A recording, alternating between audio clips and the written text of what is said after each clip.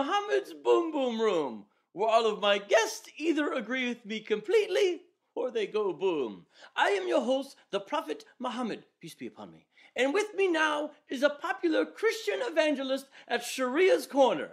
She is Hatun Tash. Hatun, so nice of you to join me. Hello, Mr. Mohammed. I have pictures of you, but it is really very nice to see you in person. Pictures are haram. But look how cute you are in these pictures. We should put these pictures all over the studio. I'm about to put you all over the studio. Why don't you like these beautiful pictures of you? Listen, if you're going to make pictures of me, at least have it look like me. No, I like these ones. Since you are here, Mr. Mohammed, I was wondering if you can help me to understand the holes in the narrative. Peace be upon me, I can't help you. You can't help me to understand the holes in the narrative? No, I don't know what the word narrative means. Then let me help you. Sheikh Yasir Qadhi says, there are holes in the Muslim narrative about the Quran.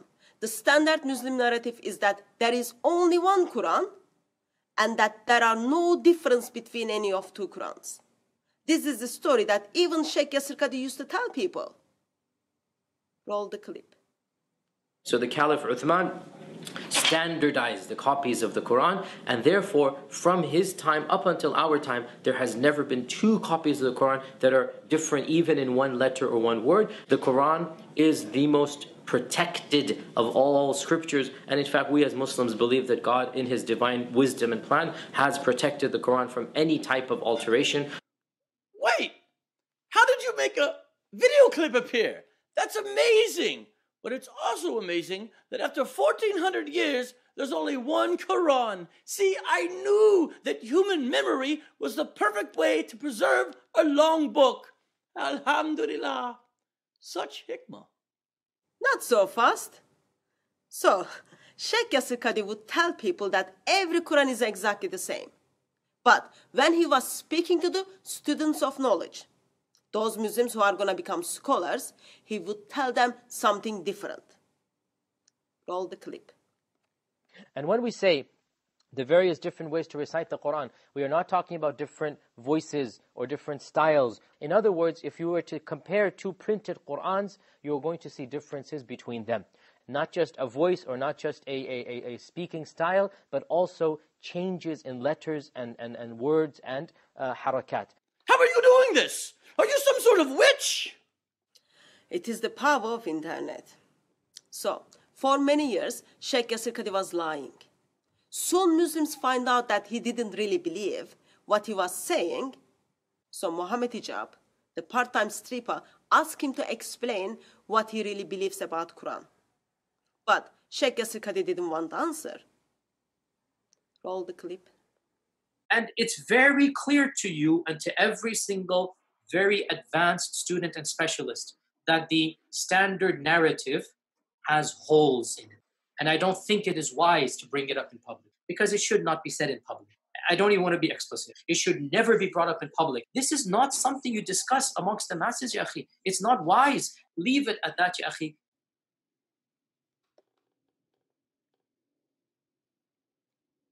So according to Sheikh Yasir Qadhi, Quran is like Swiss cheese. Can you explain the holes in the narrative for me? Maybe it's because the great God Allah revealed the Quran in a bunch of different ways? But even in the Quran, Allah says that Quran was shredded. Can you read Surah 15 verse 90 to 91 for us? Why are you asking me to read? When, as everyone knows, I can't read? Then I'll help you again. In Surah 15 verse 90 to 91, Allah says, we sent down on the dividers those who made the Quran into shreds. Why didn't Allah protect the Quran from all the people who were shredding it? That's an interesting question. Maybe the great God Allah wanted to abrogate certain verses by having people shred the Quran. Like I chase sheep. Please Hey, leave give on- my Quran back.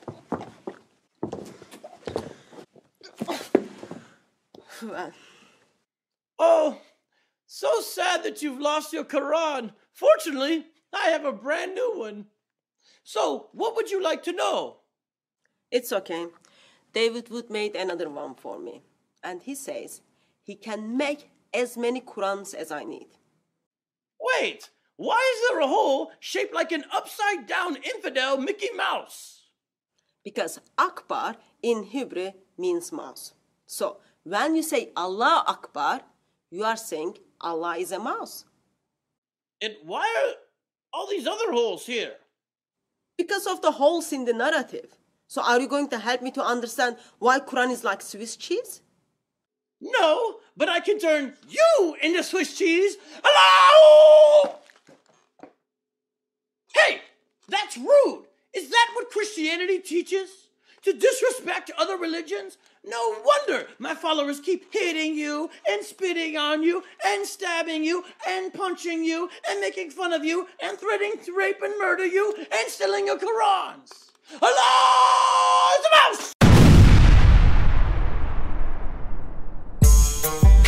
mouse!